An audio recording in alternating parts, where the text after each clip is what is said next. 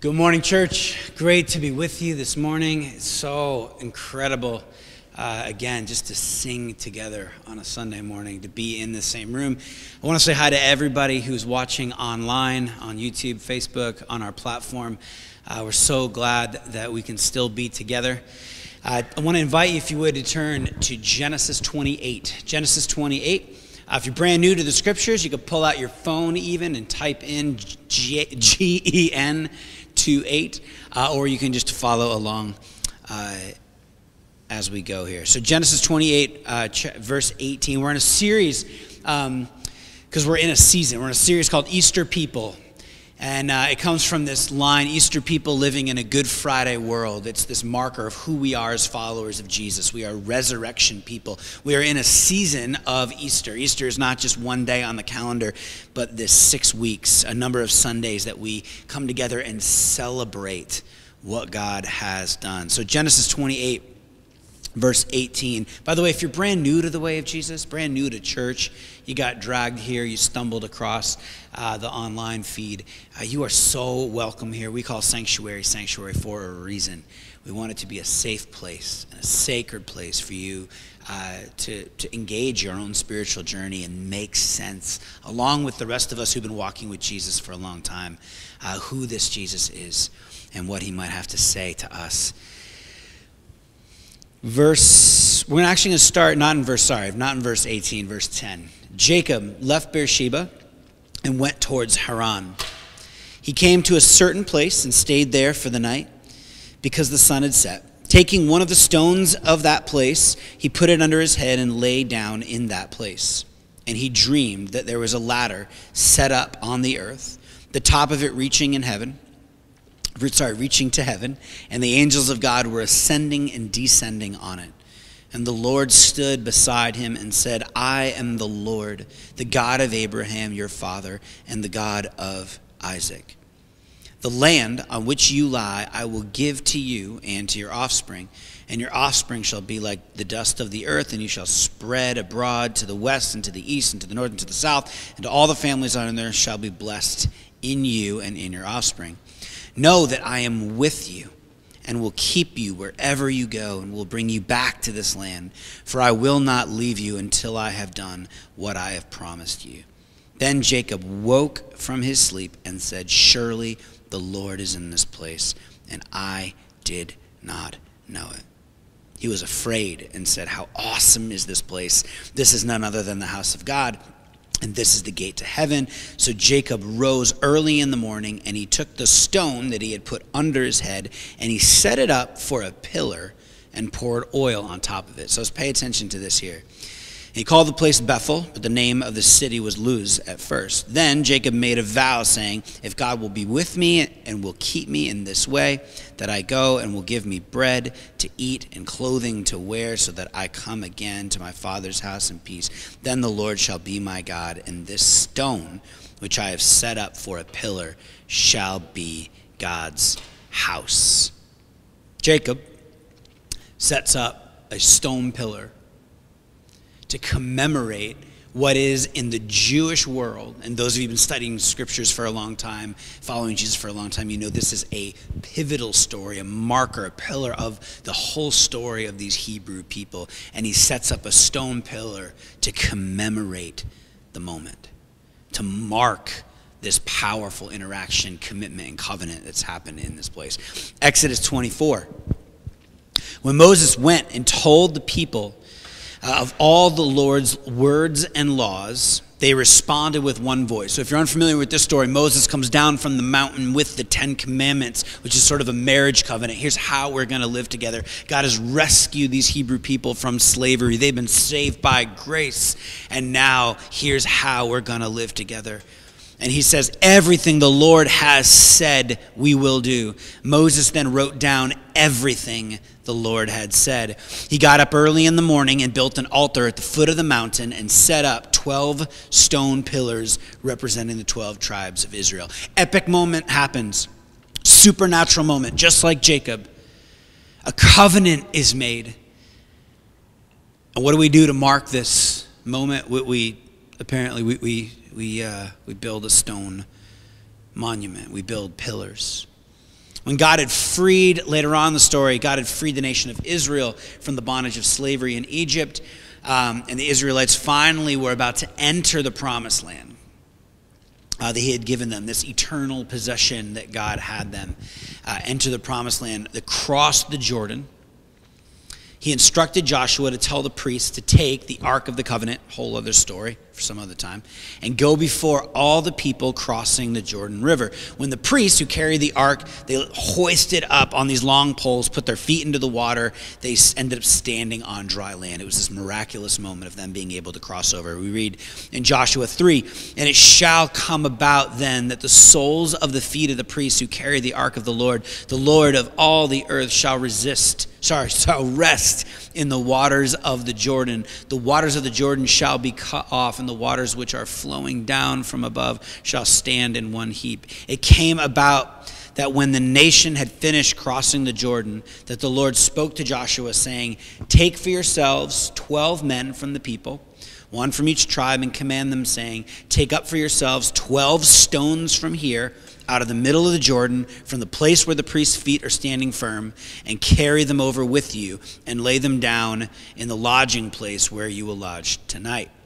Fast forward a little bit to Joshua 4, verse 6. "Let this be a sign among you, so that when your children ask later, saying, what do these stones mean to you?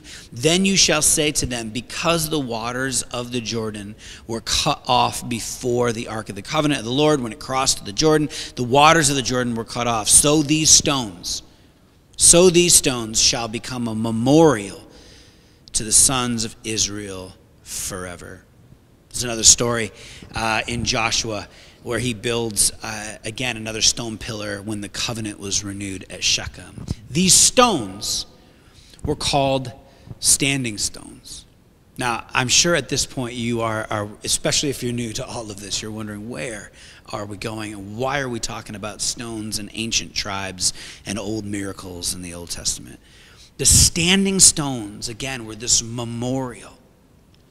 Long before even the Israelites had entered the promised land, pagans in the Middle East, so other tribes in the Middle East, they would erect these sacred stones to honor their gods, to declare covenants and treaties between cities, to honor any important event that could only be explained by the supernatural. So although many standing stones were kind of simple and small, archaeologists have actually uncovered impressive stones that were probably put in place, like the one in this place called Tel Gazar. They were put in place 3000 BC that weigh tons and tons, standing 20 feet tall, some of them, sunk deep, like 20 feet deep, one of them into the earth. So the Israelites followed this ancient custom by setting up standing stones as a reminder of God's promises and his supernatural acts on their behalf. Miraculous, transformative moments marked out in a land of traveling tribes, stones. The story then of these stones would be passed down from generation to generation. You would be walking by with your children and you would remember. And somebody, some elder in the tribe would share the story. This is where God did this. Now, over the years, if you've been a part of Sanctuary, we've actually talked a lot about this, about the idea of the Ebenezer, about the importance of remembrance as a spiritual practice. Even just during this last year, during the pandemic, we've talked a lot about the power of that. This is not where I'm going today. By the way, one last thing about these these standing stones. The Hebrew word translated, it literally means to set up. To set up. You set up stones and you remember and you share your family stories. You set up stones to trigger the question, what happened here? What happened here? Now turn with me, if you would, to the New Testament. The beginning of the church. This is the beginning of the Easter people movement. 1 Peter chapter 2, verse 4. Peter writes to this new outpost of the kingdom, as you come to him, as you come to Jesus, the living stone. So let's stop. He calls Jesus the living stone. Rejected by humans, but chosen by God and precious to him. You also now referring to the rest of the church, referring to people like us. You also, like living stones, are being built into a spiritual house. A holy or a royal priesthood, he goes on to say. Peter uses stone imagery to say something about what the church, what the family of Jesus followers are to be like. And he calls us living stones.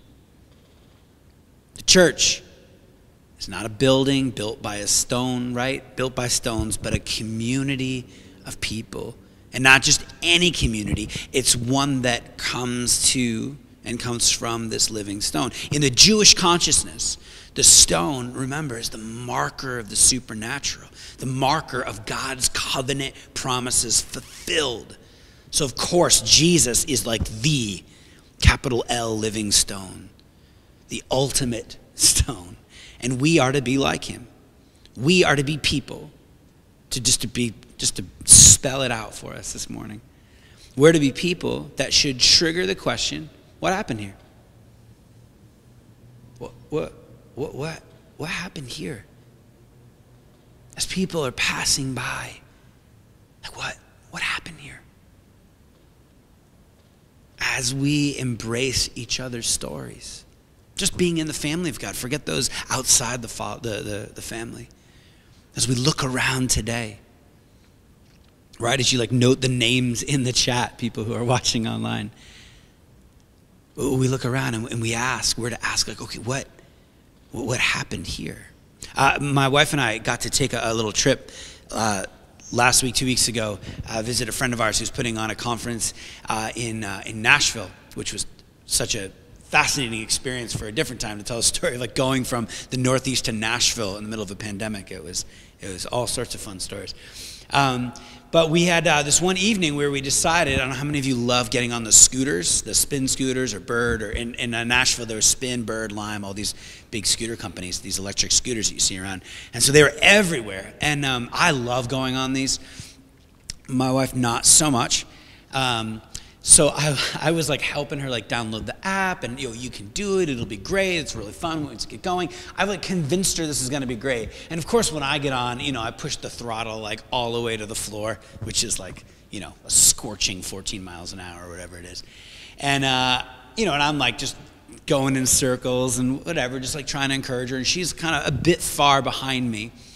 And as I go to cross this road, there's a gentleman who's walking a bit clumsily, taking up a lot of room on this pathway that you're allowed to go on. It was sort of this extended sidewalk bikeway. And I was I'm being cavalier because I'm an expert. I do this all the time. Wife, look at me. Let me lead the way. And as I come up behind this guy, I realize I kind of need to go a little bit on the grass to sort of get around him. But as I go to move to the side, I realize that there is a massive gash in this bike path, bigger than the width of the tire of the scooter, and it goes for an extended probably 3-4 feet. And I could not think fast enough as I moved over, realizing I'm going to hit this gash, which is going to get the tire stuck, which is going to definitely cause an accident. I need to kind of move a little further over. As I move a little further over, there's some sort of crosswalk sign, a little metal pole. And for whatever reason, I wasn't even moving that fast. I only had one move, which was to simply wrap myself around this sign. So I quite literally turned and then bam, slammed into the sign. Corey described it almost as I went horizontal and then just my body wrapped around the sign. Now, those of you who know Corey that she is kind and gentle, and I don't even realize this, is holding in what is a full breath laughter. She is beside herself. Multiple cars slowing down. Are you all right, man? Are you all right, man? Everybody was actually really polite. I was waiting for someone to honk their horn and yell something just ridiculous at me, because I definitely deserved it in this moment. I it was everybody who's walking by, driving by, my own wife is what happened here? Now, like a little later that day, where we're actually now walking and have graduated from scooter ride, we come upon, I'll show you this picture here on the screen. We come upon this moment, this really big sign, as you can see here. And someone, presumably in the middle of the night, had dug up this big plant that's right below this sign and placed it inside one of the letters of this sign. And I walk by, and again, our first reaction is, what on earth happened here? And I start cracking up. I'm like, this is sort of genius. Obviously, it's incredibly disrespectful to the sign, to the plant, to the garden, to the whole thing. To which Corey then goes and grabs the plant, and as you can see here in this picture, replants the plant here on the side of this like major intersection in downtown Nashville, leaving a bit of dirt up on the side, and clearly this had been replanted, leaving other people to come by to ask the question, I'm quite sure, what happened here? It's a great line, right? Because it can go either way.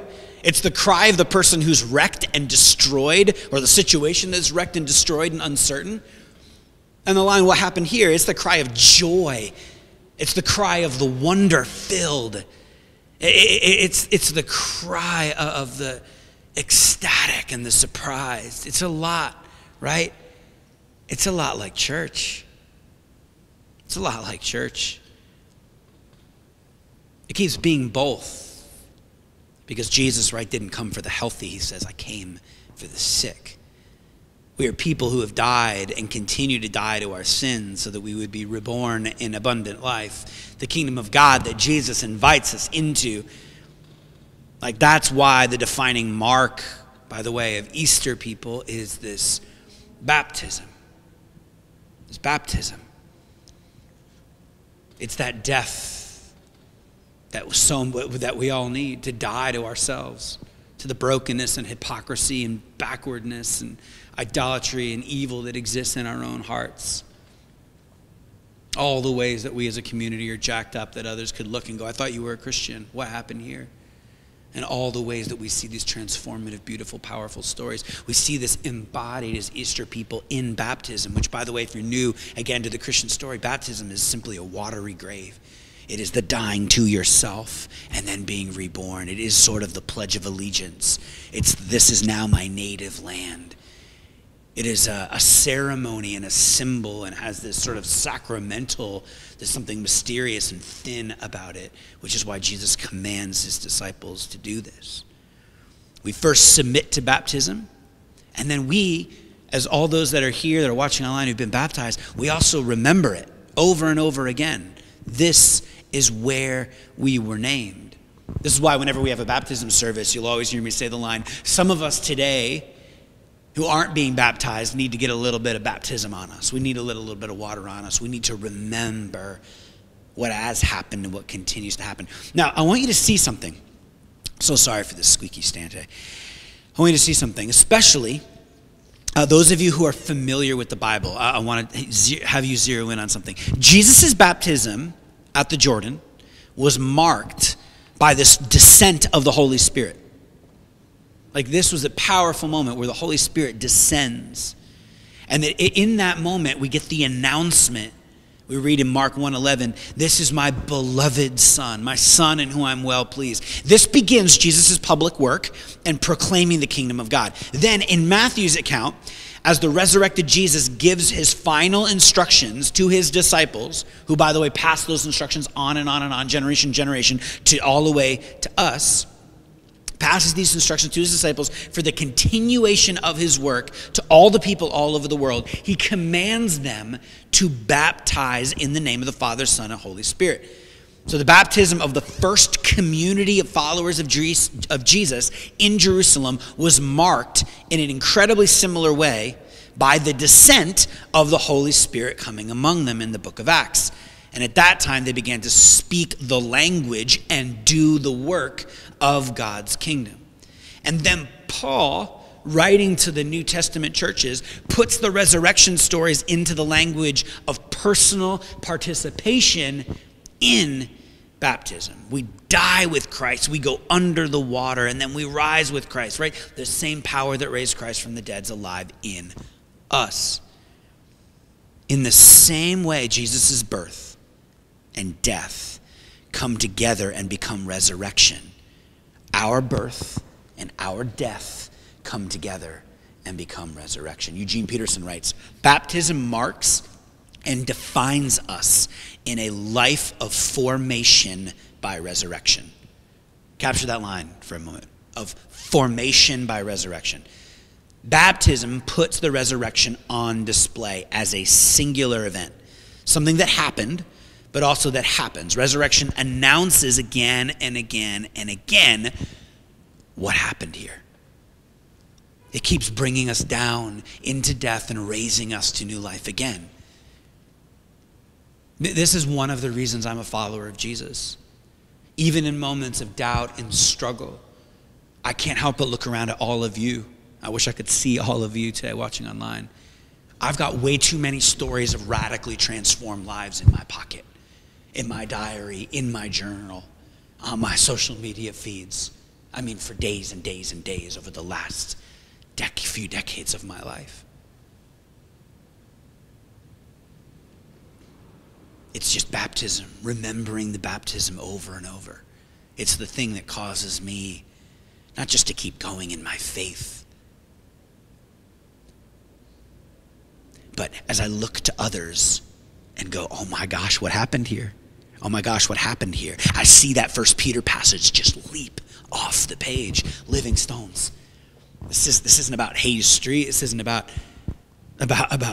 schools on the north and east side. This is about a family that God's building and putting together. Living stones. Living stones. Living monuments to the supernatural. Living monuments to his covenant. And so we order our life. We order our life in view of the resurrection, in view of our baptism.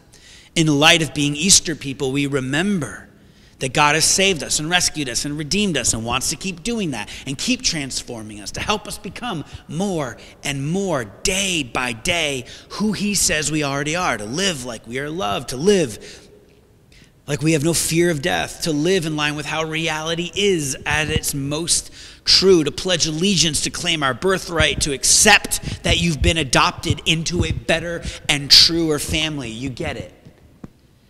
The question, what happened here?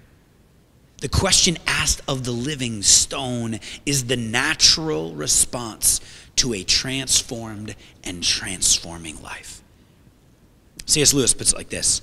He says, imagine yourself as a living house. God comes in to rebuild that house. At first, perhaps you can understand what he's doing.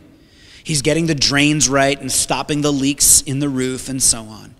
You knew that those jobs needed doing, and so you're not surprised. But presently, he starts knocking the house about in a way that hurts abominably and does not seem to make any sense. What on earth is he up to? The explanation is that he is building quite a different house from the one you thought of. Throwing out a new wing here, putting on an extra floor here, running up towers, making courtyards. You thought you were being made into a decent little cottage, but he is building a palace. He intends to come and live in it himself. Come on.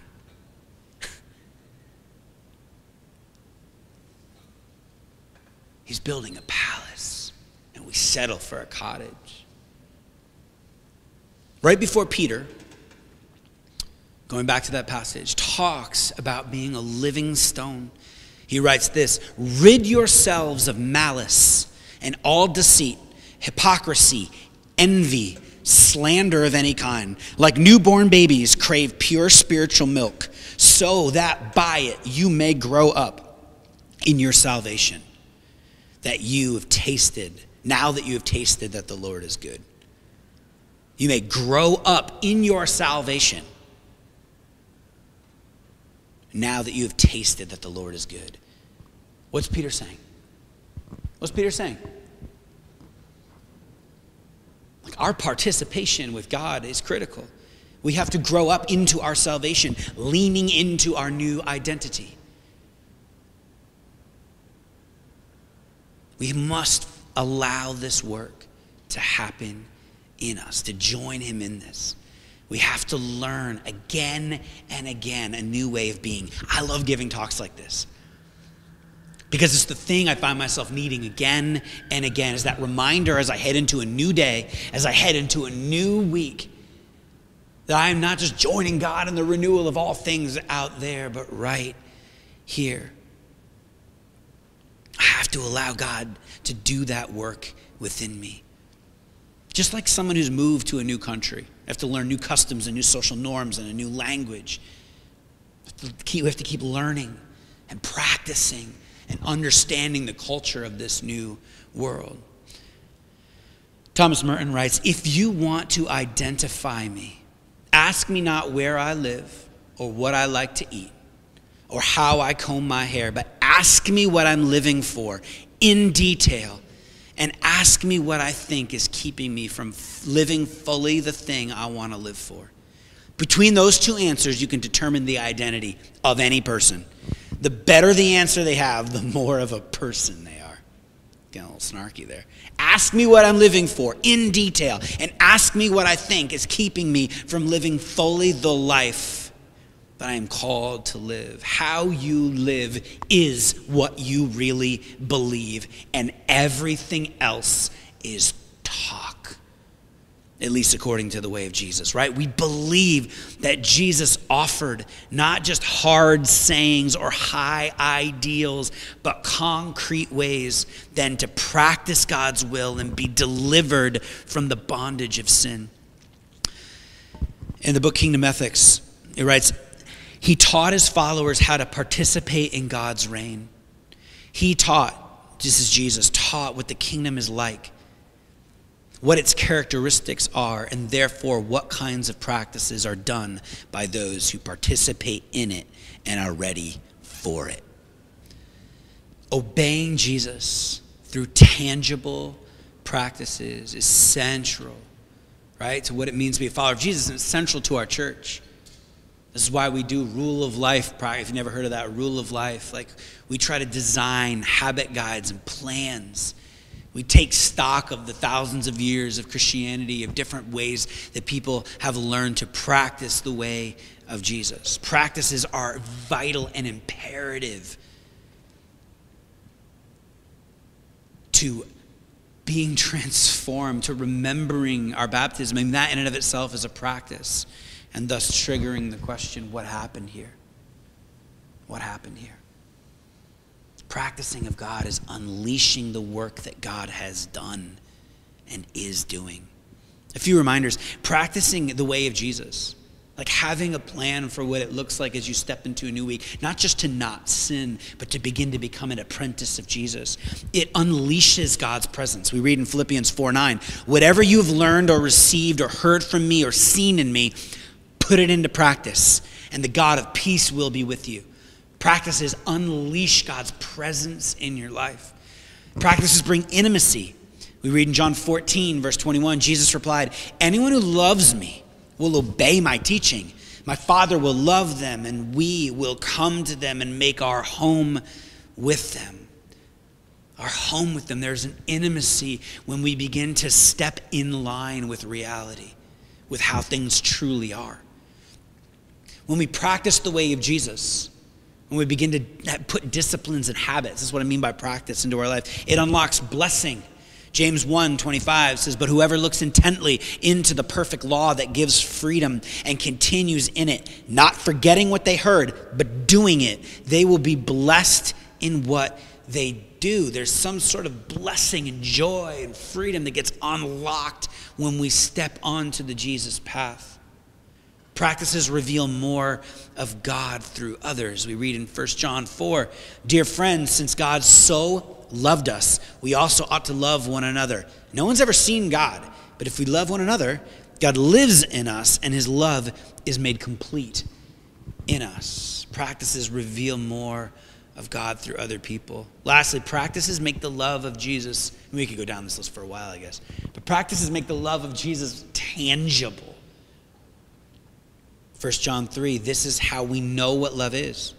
Christ laid down his life for us, and we ought to lay down our lives for our brothers and sisters. If anyone has material possessions and sees a brother and sister in need but has no pity on them, how can the love of God be in that person? Children, let us not love with words or speech, but with actions and in truth. The early church, the first Easter people, devoted themselves to practicing the way of Jesus together in community. A house built by living stones. A house built by a bunch of what happened here's. Pursuing the way of Jesus. Pursuing practices opens up our heart to the God who's been there all along. It makes us aware of the grace and love that is present, because you don't have to earn anything. You're freed up to strive without fear of lost identity. Now, one last time, let's return to 1 Peter. After he invites them, he says, you are to be living stones, a holy priesthood. This is who you are. This is what the church is. He says, for in Scripture it says, see, I lay a stone in Zion, a chosen and precious cornerstone, and the one who trusts in him will never be put to shame.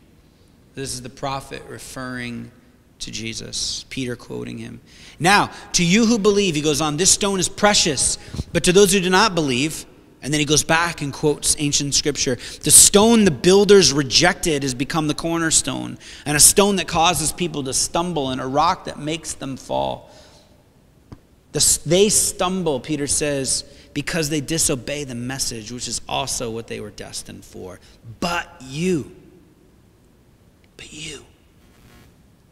you're chosen people, a royal priesthood, a holy nation, God's special possession, that you may declare the praises of him who called you out of darkness into his wonderful light. Easter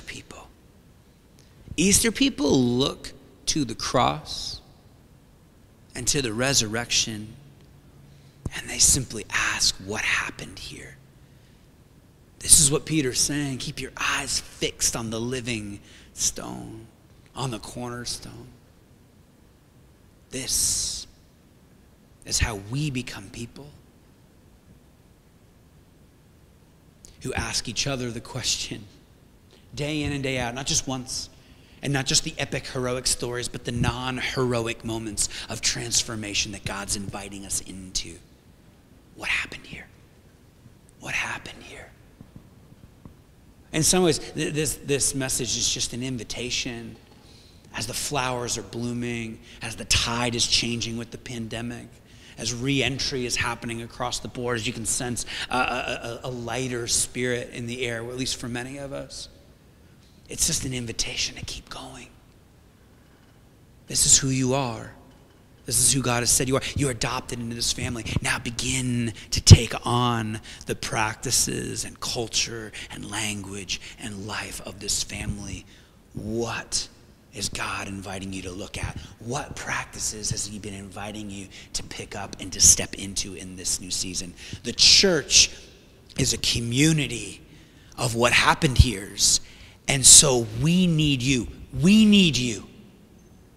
We need you to evaluate if you've buried any treasure somewhere that you need to dig back up. We need you to become healthy and whole in Jesus. We need you to become who God created you to be. I need you to submit your life all over again to Jesus in this next season. If we're going to carry so many who are struggling with mental health and those who are drenched in fear right now, if we are going to carry the cause of Christ forward, if we are going to be people who allow God to build his kingdom here among us, we need you. We need you. We need you. Easter people look to the communion table and they ask, what happened here? Every good and every perfect thing that God wants to do in you and that God wants to do through you begins here. It begins at that place, at the cross, at the resurrection, at all that this table represents. And so, let me turn to my friends who are watching online. We want to continue to have a special online specific place, not just kind of watching us take communion, but a place where you can go and take communion. And so right now there's a link that's coming right up on the screen, sanctuaryri.org/Zoom, and click that and head over to Zoom just for 5-6 more minutes. And one of our leaders and pastors will lead you all in communion in a moment of reflection. And then there'll be some people who are available to pray for you. You can jump into a breakout room or just list some prayer requests there in the chat. But church is not over. Come and join them in taking communion. For the rest of us, let's come to the table together and continue to worship.